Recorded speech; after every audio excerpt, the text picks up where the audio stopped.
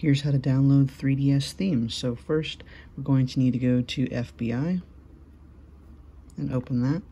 Next, we'll need to go to Remote Install.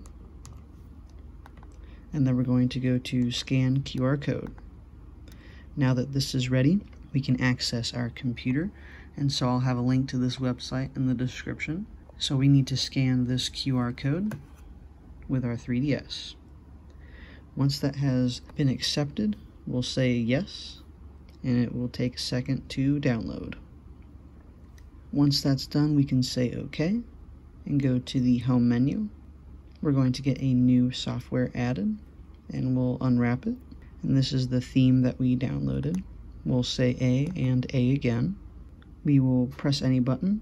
Once that is 100% done, we can press any key. And once that's gone, we can go to the Anemone application. So once we're here, we can go to that option. We'll need to hold A, and then also hold the top D-pad and release A.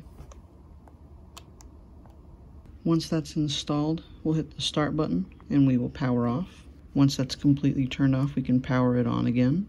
And now you have your new theme on your 3DS. Thanks for watching.